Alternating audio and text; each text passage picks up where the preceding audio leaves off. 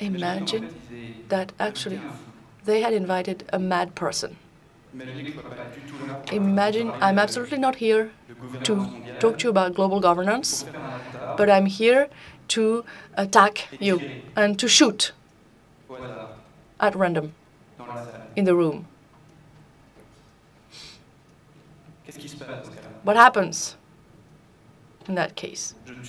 I'm going to kill people, I'm going to wound people, so you try to run away, you step on each other,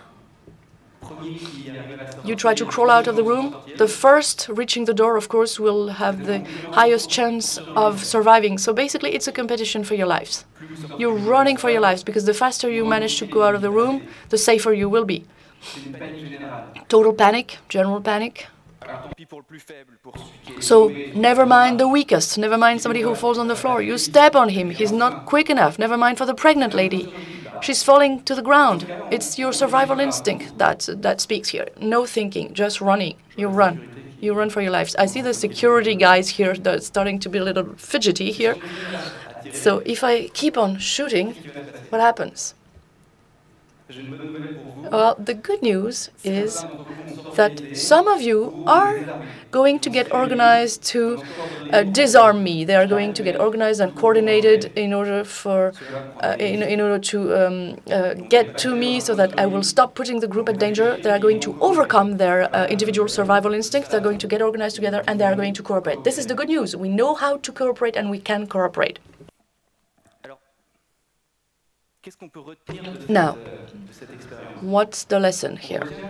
Well, the lesson is that we all have the same reptilian brain. When our direct survival is at stake, you don't think in the same way. You just consider that other people are competitors. And it's just fair. You consider that it's the law of the strongest. It's natural, it's in your guts, it can become very violent. And sometimes competition leaves the weakest on the ground. But also, cooperation, doing something together, is not so easy, not so quick as a process to be started, but it's usually much more efficient. So, working together, cooperate, what does this mean? It means to go beyond your reptilian brain, to use newer areas in your brain, newer in evolution, you know, the areas of your brain that allow you to feel empathy for others, because cooperate comes from Latin, meaning being involved in a common work. You're not against the others, you're with the others to reach a common goal and to do shared actions. I don't mean to oppose competition and cooperation. I'm sure that they are compatible, and actually I think that they are complementary. But I do think that today in our society it is vital to understand the competition that we've been exposed to ever since we were kids. All our society is turned towards this competition, starting at school. You have your grades and you have the ranks in the school. If you don't obey the school teacher, you're punished. If you don't remember your lesson, you're punished. If you copy what your neighbor is doing, you're punished. While you were just trying to get an inspiration from him or to do something together. At school, they call this cheating. They don't call this doing things together. And it's the same later, same pattern in companies, same pattern among companies, that's competition. Part of our society is based on this competitive model. All the way to our consumption patterns. We are always encouraged to have more than the neighbor, to be different, to be higher. And it's the same among the nation states. There's also competition. Competition is everywhere, and we're not even aware of it anymore. So think about this for a minute and try to find one area in our society where there is no competition. Well, so the question is, when do we work together to design another society, to do things differently? Some of us have already started. And today you have a lot of examples of corporations, of people doing things together. I don't want to sound too alarmist, too negative. A lot of things are happening. So you can really take your inspiration from what people do at the local level to do things at a broader scale. I'm the founding member of a collective which is called Open Democracy. Démocratie ouverte, and we experiment and promote new forms of democracy and governance. More transparency, more involvement, and more collaboration in the modes of governance. This collective is based on the open source environment, which totally reinvented the way people were organized to run or develop some websites or some softwares. You know, they moved from the vertical method based on copyright, on secret, on merchandisation, to an open method based on transparency of the codes, based on free participation to the project, and based on collaboration for the common good.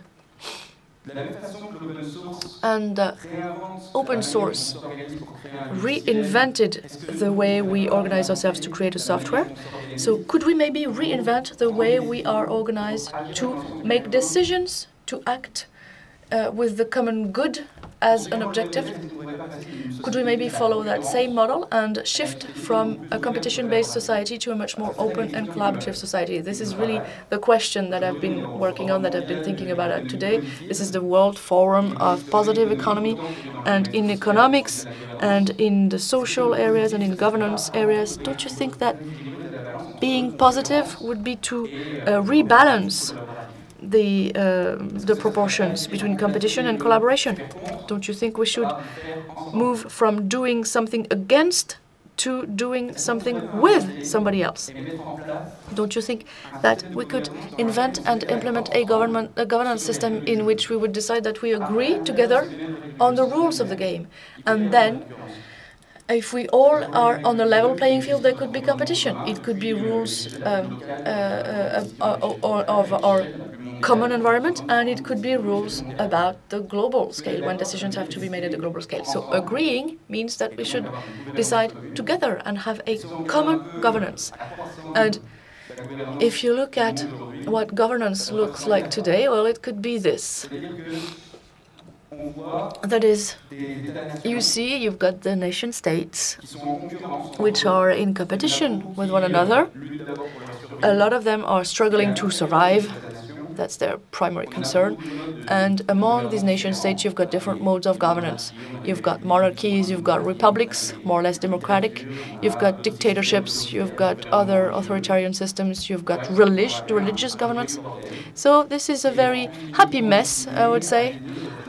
And then there are different systems to appoint the national representatives. So every time they have to make a decision outside of their borders, they have to agree on an international system of decision-making.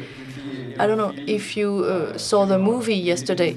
It was Il était une forêt, Once Upon a Forest, last night. Well, it demonstrated that we're not capable of acting together to protect our primary forest. Well, they are the lungs of the planet. Now, so the decisions about the world are made in international institutions by representatives with or without a legitimacy from 191 nation states, 25 of which only are considered to be mature democracies. And actually, France is not one of them. France is considered to be an imperfect democracy. These international institutions are not global and are not democratic. We say international. It means that the representatives of these nation states are there to agree. And usually one of them can freeze the whole process. So usually what they come up with is statements without any binding effect and without any real effect. Just look at what's happening for climate, finance, management of global resources, respect of human rights. What have they done? Well, things are going in the right direction. Some things are going in the right direction, but I think we still have a long way to go. We're still not there. Now, on this graph, the representatives from nation states are supposed to represent the general interest. That's what members of parliament do. But actually, they would only represent their country's interest here, the interests of people living in their countries. And some don't even have this mandate, and they usually represent the interests of a group of people or a family or interests of somebody else, depending on where their interests lie at the moment. So there's something that keeps me awake at night which is that who is democratically appointed in such a system to defend the general interest at the scale of the planet? Nobody. Who represents the interest of the planet itself, of animals and plants that live on the planet? Who is there to represent the interest of the future generations?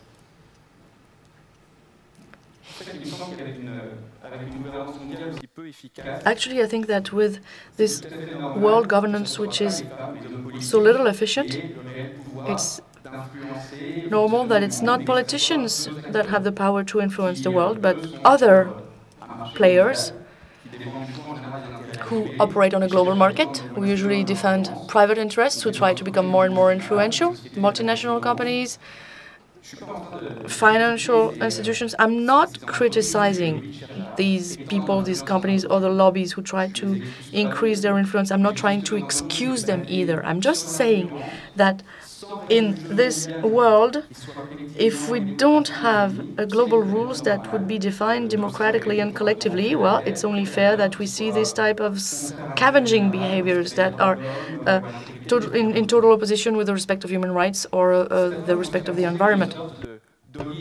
Some people actually think that there is some kind of global oligarchy that would be pulling the strings behind the scenes and that would want everybody to be divided in order to have power. No, I don't think it's that. I think we have a headless system that self-maintains itself and that is absolutely not under control. Then today it's a system that's not working.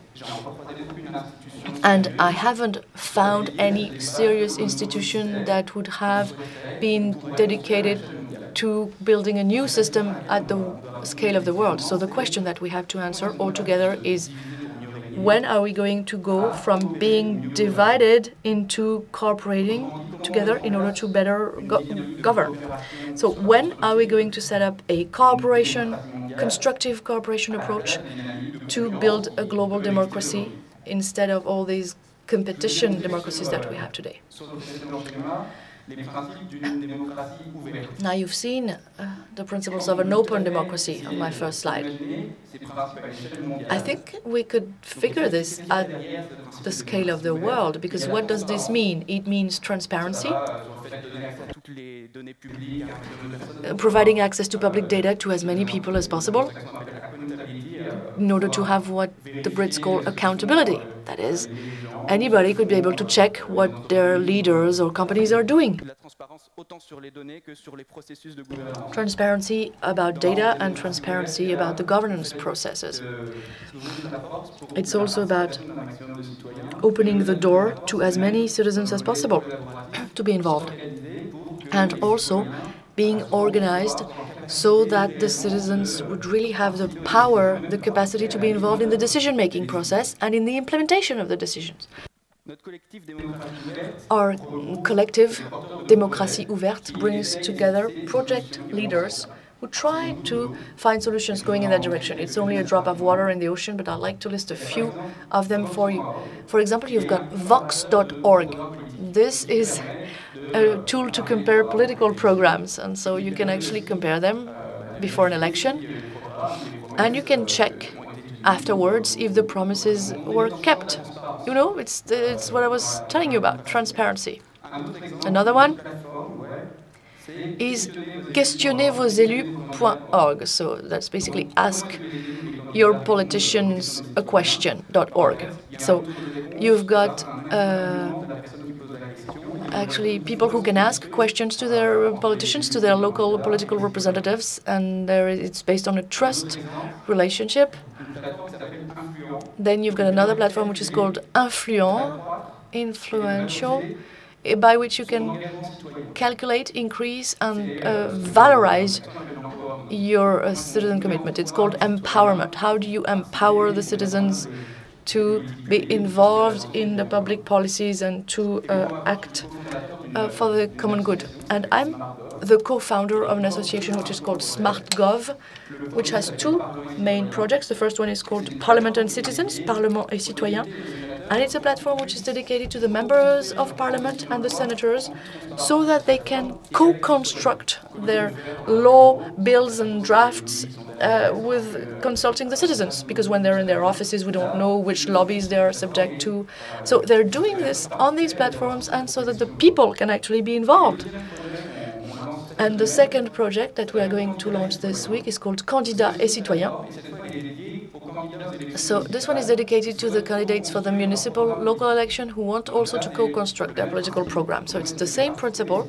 It's involving the citizens into the program even before it's designed, even before it's voted. And with all these initiatives and platforms which you see online, arriving every day, you see that actually more and more people are looking for a different way of doing politics, a different way of being involved. Antonin Léonard yesterday was talking about WeShare. It's a group of people, of citizens who are being very active in finding other ways of being organized and doing things together in a collaborative way. So all those examples are very often based on the internet, and you feel that the internet is really changing the way we get our information, the way we train ourselves, the way we work, the way we communicate. And I think that the internet can also change the way we govern. It should make things much smoother, much more transparent, and also it should enable us to have a global governance. Now, as far as I'm concerned, the internet made me meet wonderful people everywhere in the world who are involved in human, open, cooperative projects, which make sense. And when I talk to these people, I really feel that there's a new society which is being built. In the 1930s, Antonio Gramsci, an Italian, said, "The old world is dying, the new world is not emerging yet, and so this is the dark time of the day when the monsters are roaming around." And this is where we are today. We don't want these monsters to take over, and so we need to be committed and we need to be ambitious. And this is why I've decided to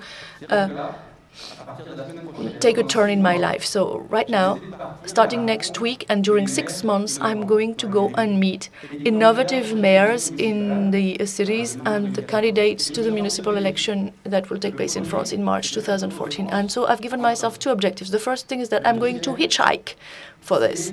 And I'm going to go all around the country. And every evening I'll try to sleep at a candidate or a mayor's house in order to talk to them, to discuss with them what the new world could be, what an efficient society would be, the positive democracy that a lot of citizens want to implement. I want to discuss that with them. Do you feel this citizen effervescence in the territories? Do you see the premises of the new world being built over the ruins of the old one? What do you do? What do you want to do to be part of the transition, to be part of the solutions rather than the problems? That's what I want to ask them, the candidates and the current mayors, and these are the questions that I would also like you to ask yourselves. As you understand, my passion is to design. I'm a designer, so I like to design concrete proposals for a society that could work better. And one of the objectives of my Tour de France is going to be to come up with scenarios for the future. And I want this to be a collaborative thing. So I would like you to send me scenarios for the future, and I will publish them, and I will post them on my blog. Send me drawings, pictures of this new world. Your kids could draw what they would like the new world to be. You, your friends, please take your pencils, and also please discuss that with the future candidates or mayors that you know, and please invite me at your home so that we can design this new world together. And thank you for your attention.